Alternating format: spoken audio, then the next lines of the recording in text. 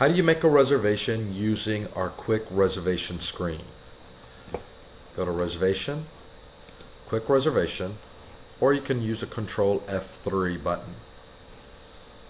Type in the person of the last name that you're trying to make a reservation for. And if you find the person, just hit enter or continue putting the data in. So here we'll just go ahead and enter and we'll select Freddie. So the quick reservation screen will populate. The difference between the quick reservation screen and the normal reservation screen, we put everything on one screen for fast entry. Select the date of the trip, so we'll do February 2nd. Select the time period, and we're just using the tab key. What kind of trip it is. And you'll notice as soon as we tab out of the vehicle type, the rate automatically populates. Choose the payment type.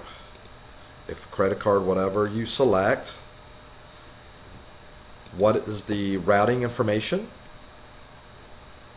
We do have international mode available if you'd like to have it preset, or you can uncheck it for normal mode.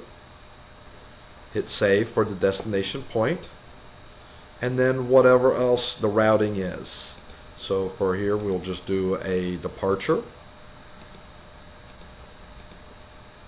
Save it and save the reservation. Now we can do a return trip, close out, create another one, continue, print, fax, email. We have just made a quick reservation. Thank you.